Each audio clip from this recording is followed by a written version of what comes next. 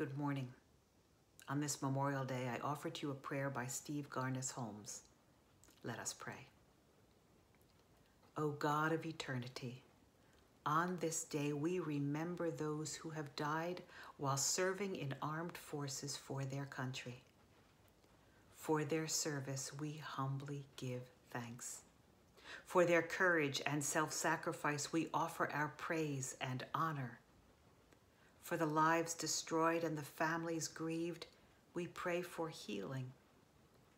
For asking them to bear such a loss on our behalf, for sending them into war with such ease, for placing a human cost on our security, we repent and ask forgiveness and pray a change of heart. May we never forget the price of our choices. We pray that we too may serve as they have, with courage and self-sacrifice, with devotion to those beyond ourselves, with discipline, purpose, and unity, to serve the cause of peace and the well-being of all, to dedicate ourselves and our very being to healing, nonviolence, and justice, to give our lives for the sake of peace. God of peace, we give thanks, we open our hearts, and we ask for your blessing. Amen.